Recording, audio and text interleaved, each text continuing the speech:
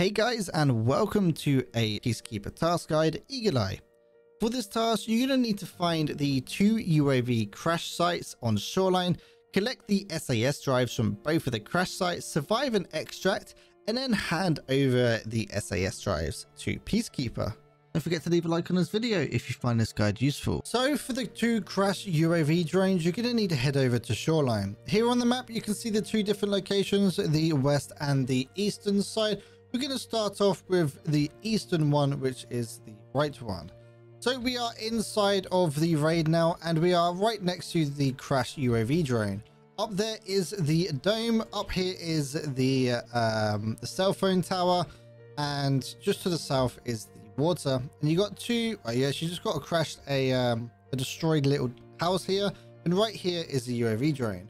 What you're going to want to do is this little panel on the left hand side of the drone. Just press F on that little where it says Air Force, and then you can see just on the inside right here is where the SAS disc is. Once you've collected the SAS disc, it is a task item, so if you happen to die after you've collected the SAS drive, you do need to come back in and collect the drive again. And now for the second UAV drone. We are over on the western part of the map, and we're actually really close to the dome, as you can see just up there. The resort is over in that direction, and the swamp in the town is over in that direction.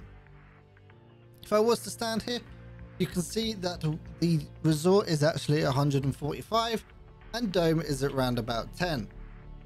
Just here is the UAV drone.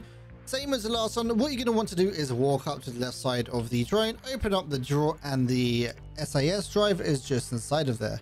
Once again, you do need to go and survive an extra once you picked up the SAS drive.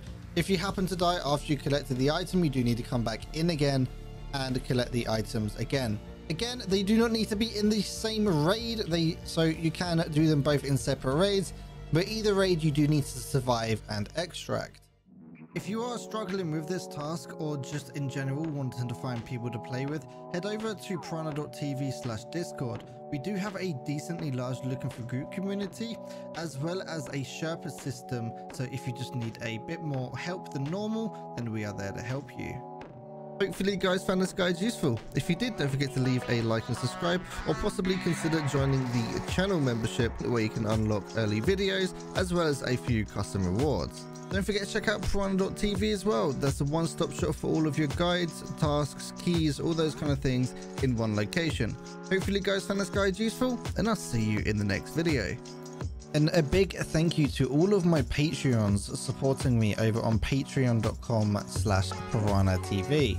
And a huge thank you to J Dam, Freddy and Beansy. Without this kind of support, I wouldn't be able to do what I do.